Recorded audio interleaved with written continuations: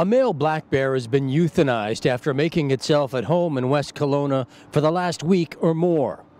Ken Owens with the BC Conservation Officer Service says a fed bear is a dead bear. We did tranquilize a large black bear boar out in that Casareel Park area last night, and yes, we did remove it offsite and euthanize it, just basically because of the bear's behavior and actions. It was posing a serious public safety threat.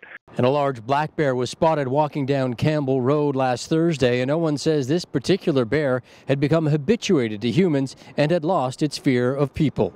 We get these bears that become very habituated to people, and they lose their fear of people, and they're accessing food sources in people's backyards, primarily garbage, fruit trees, fruit on ground and trees, getting that food source next to the residences. They don't forget that, and they continue to come back to that. So really important for people to do all they can to prevent bears from accessing attractants in the backyard, because it generally leads to bears being euthanized. Owens tells Castanet that relocation is generally not successful with these types of situations because these bears can travel hundreds of kilometers in order to range over their territory. Rob Gibson, Castanet News.